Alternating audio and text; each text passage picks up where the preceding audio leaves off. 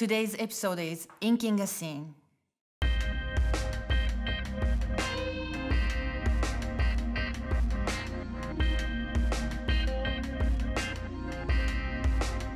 I'm going to ink these images with the fine liners, and then traditionally a lot of people use nib pens with ink, but when I start drawing manga style, all that very traditional material is quite expensive, and then I need to use something more accessible. And then also I like the fine liner got more stiff line.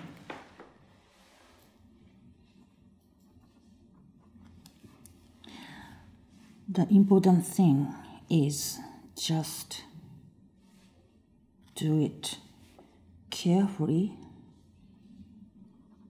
but at the same time, I don't want to lose the dynamics of the line as well. So it's kind of difficult to talk while inking because I almost stop breathing. So the hair around the face are kind of framework, which is good to start with because it sets what you have to fit inside of it. I'm extremely careful when I'm adding eyes because it gives a life to the character.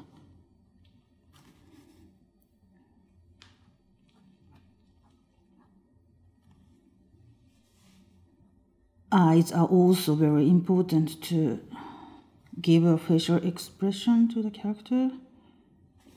When you are drawing hair, it's same as when you are drawing body. Think about section by sections.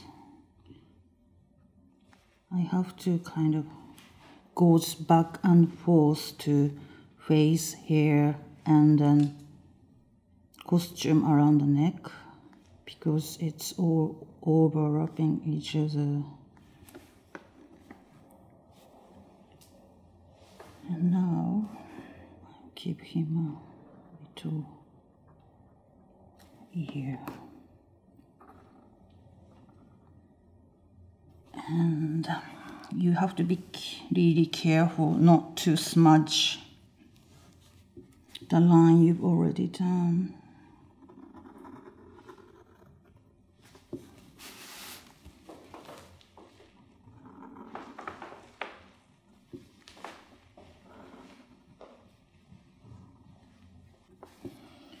Some parts you need to draw like really quickly, one go.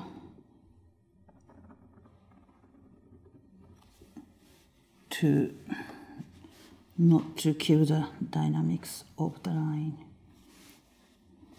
Because this character is wearing like heavily woven kind of material, I don't add too much creases because if you add too much creases, it looks like the material of the costume looks like elastic or something or too soft. So you have to think about what kind of material your character is wearing and change what kind of line you're using.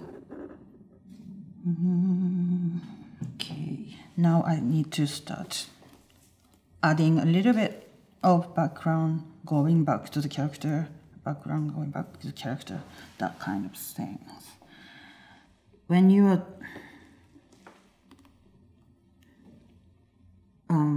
inking for the line using a ruler, I recommend to use flip the ruler because there is a little gap here.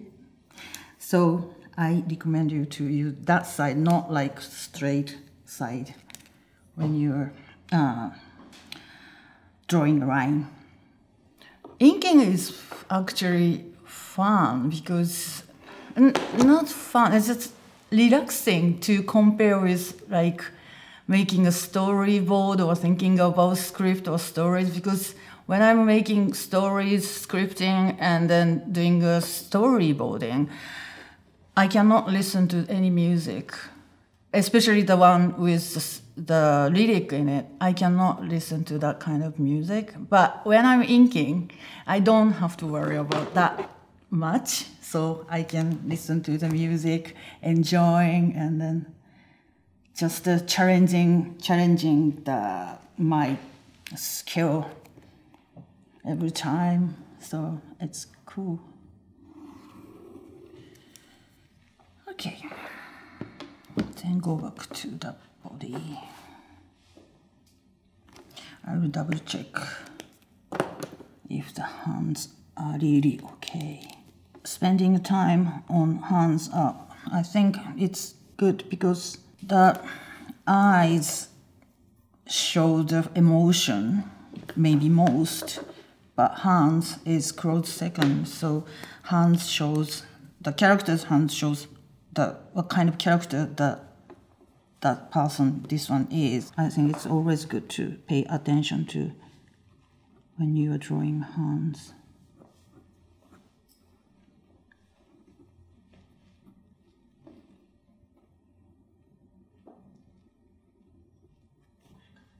And I think it's quite a good idea to draw hands, not like on one go like this, but separated it with a joint to joint.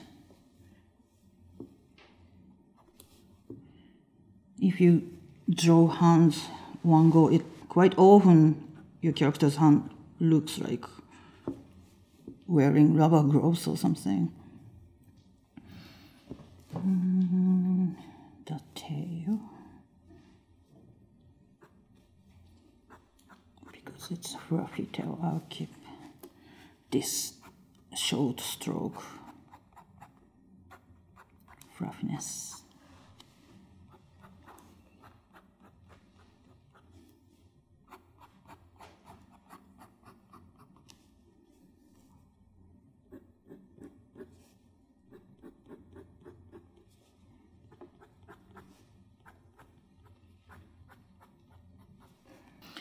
Okay, so the most of the part was inked for the character, so I will add the background. So you need a lot of patience to do that background. So there are some great manga artists whose background work is absolutely beautiful. I really respect those people. And then my style is quite, people say, flat. I mean, it's kind of a clear line with, flat, almost flat coloring. And then I like that clean cut line of the, woodcut print of the ukiyo-e style. So I love associated with that kind of idea. But I also like modern thing as well, obviously. So it's all, it's a mixture of things I get inspired from. So the line drawing part is almost done. So before going to adding detail, I will erase a little bit of this blue area because it's slightly distracting me. Many people, I think, after finish inking, many people scan the images and then rest of the part they're gonna do it on in digitally, so you don't have to worry about too much to erasing those blue initial sketching, but just for the sake of me, easy to look at, I'll erase a little bit. I think you should use erasers not like this, but more short stroking, you know, kind of way, almost like tapping and wipe. Because there is a moon, and then suppose the inside of the house is dark, so I'm thinking about the light source is here, going from backward, from the back of the character. So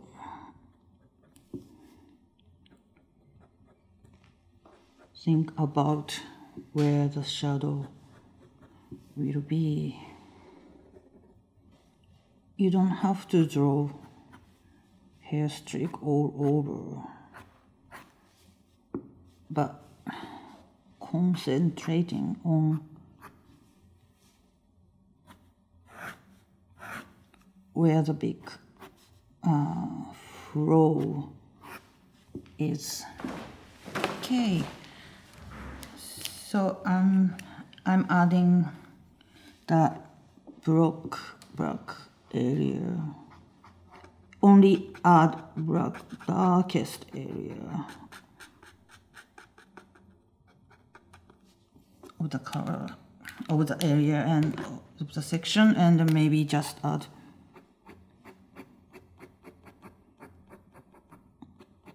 few line to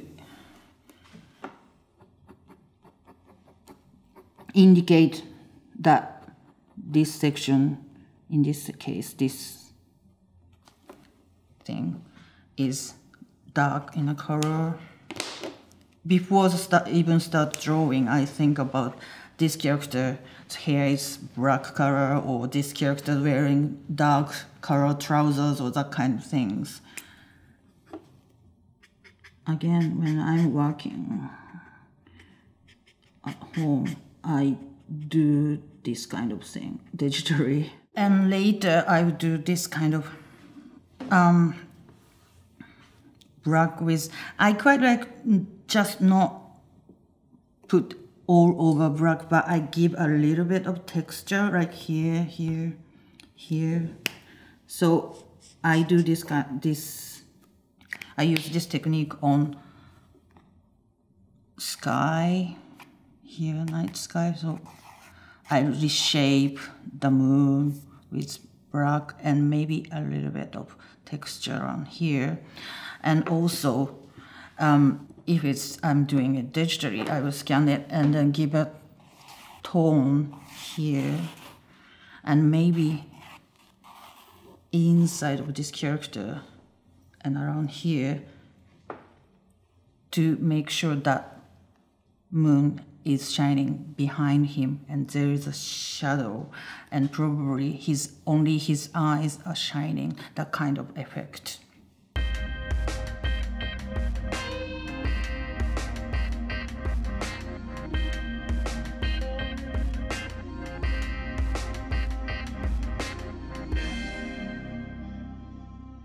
Hey, thanks for watching. Next Thursday, yes, we have another one for you. This one is Obada-san. He's going to take us into a journey about how to translate manga into Arabic, in particular, Captain Tsubasa. So Thursday, BM channel, be there.